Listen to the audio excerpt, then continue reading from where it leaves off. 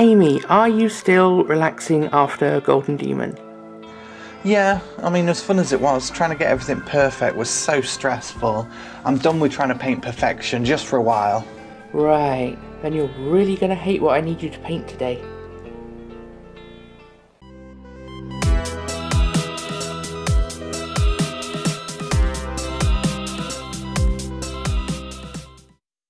Hi, and welcome to Bleeding Tree Gaming. My name is Amy, aka Warpfiend, and today I'm going to be painting up an Emperor's Children Praetor for the Horus Heresy in a cool metallic purple scheme. My good friend Autumn Witch challenged me to paint this one and to come up with a scheme for an Emperor's Children Heresy army that's easy to follow but impressive on the tabletop. So while the 3rd Legion may pursue perfection in all its forms, I'm not going to spend too long perfecting this, but give you a recipe that's quick and easy, and you can expand it to a full army with minimal fuss. Without any further ado, let's get on to the piece, and don't forget to smash that like button. As you can see, I've already primed this in black. I'm going to use some metal colour chrome to spray the whole mini. The metal colour range from Vallejo has some very interesting properties that can be very different to standard metallic paints that you might be used to, and if you've never tried them before, I'd definitely recommend picking some up. Because they're very thin with an extremely fine pigment, they're ideal for airbrush application like this. As with all airbrush applications though, you'll still need to use thinner. That chrome has given us this wonderful shiny surface to work on. I'm now going to mix a small amount of scale 75 Intensity Violet with some thinner and spray the whole surface of the model that I want to be purple. You can see how wonderful and rich this metallic purple becomes, perfect for an Emperor's Children army.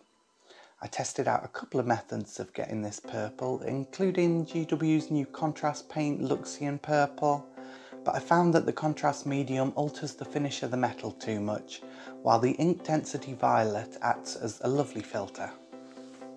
If you're attempting to follow this paint scheme without an airbrush, instead of following these steps, I'd recommend mixing the ink density violet with the metal colour chrome before you paint it on. This way you can get the same smooth coverage, but without messing up the metallic sheen. Now I'm going to start picking out all of the gold details. As a perfection-obsessed peacock of a Praetor, this fellow has a bunch of gilded trim and jewellery, so I'm going to use some necrotic gold from scale 75, mixed with a little flow improver. Next, to base coat some other areas, I start by rebasing all of the other details in black, including the cables, straps and any areas I want to be steel.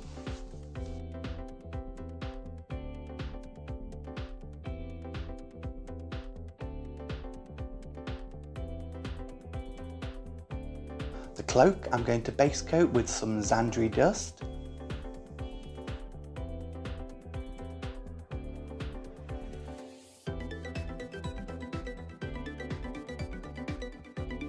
I based the sword hilts in amaranth red.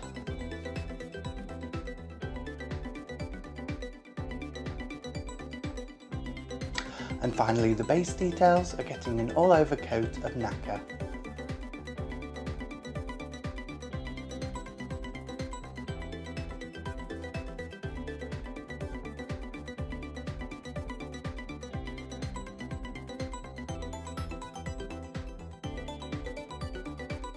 I add some quick highlights to details like the red hilts and black cables, as well as using a mix of Xandri dust and nacre to layer up the cloak.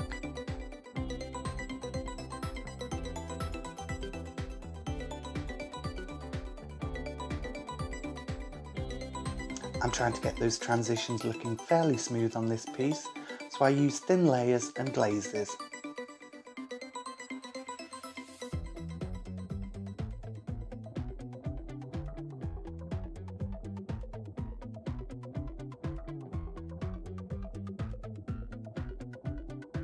I'm using an oil wash on this as I wanted to tie the whole thing together with a single red-brown wash.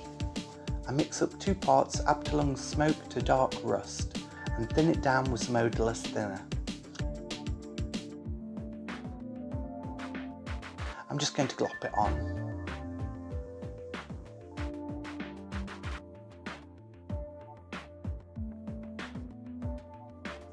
An hour or two later, I come back in with a cotton bud with a tiny bit of thinner and clean up some of the surfaces. I particularly want to clean up the purple armour and the cloak.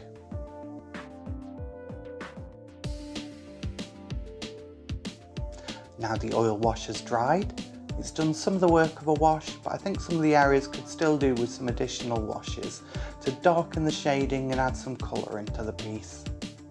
I'm going to use Targor Raid Shade on the base to give it this lovely pale reddish brown tone. For the gold, I use some Guilliman Flesh contrast paint mixed with a little of that chrome metal colour paint. I do this to try and limit the finish altering gloss effect of the contrast paint. It was an interesting experiment that I haven't done before and I'm pretty happy with the effect it gives.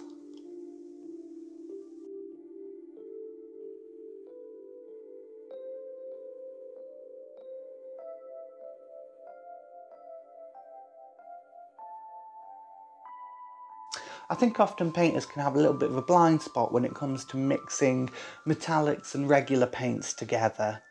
While it doesn't work in all circumstances, sometimes mixing the two together can work way better than glazing the colours on afterwards.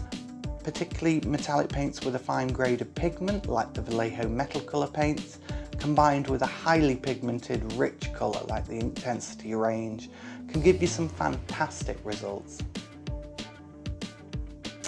I mix the two together here and use it to touch up any splashes on the purple armour.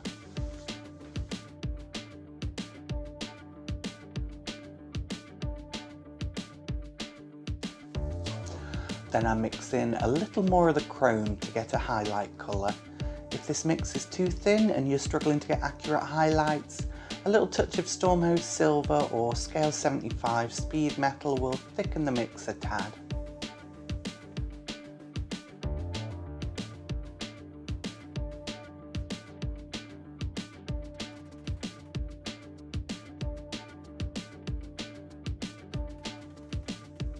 In a similar fashion, I mix the chrome with some Imperial Fist contrast paint and use it to give a quick highlight to the gold parts.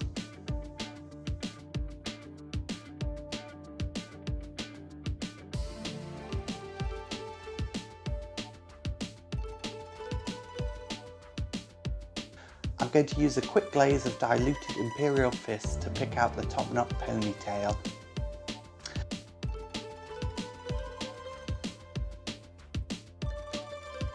I then come back with Guilliman Flesh and just add some rich orange brown into the shadows.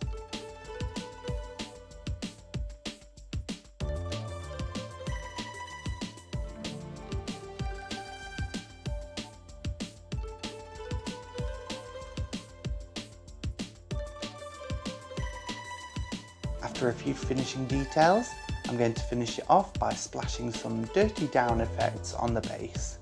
I use their verdigris and moss paints here, just in some random splotches.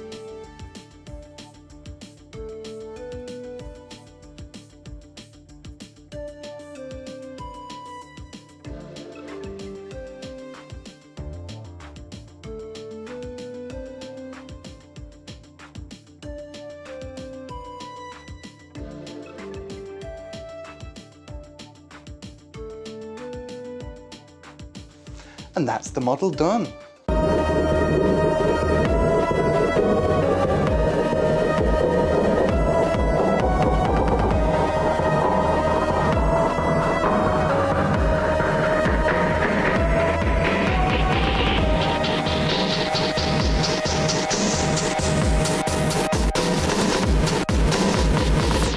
So here it is. As you can see, I didn't push this model quite as far as I've taken some other ones lately, but it's a good fun scheme that you can bang out a whole army in no time.